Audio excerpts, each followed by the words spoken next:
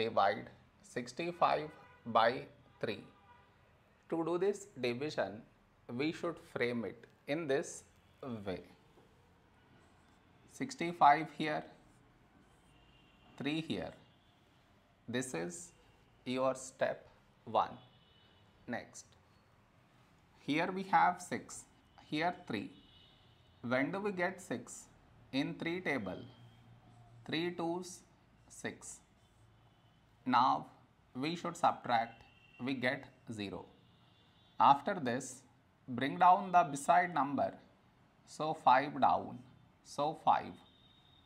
A number close to 5 in 3 table is 3 1's 3. Now we subtract, we get 2.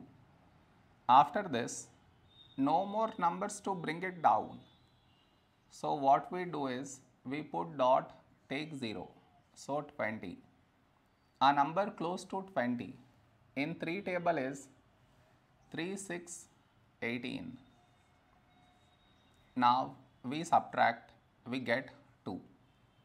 Now you observe, we had 2 here and we got 2 again. That means this number keep on repeating. So this is our quotient.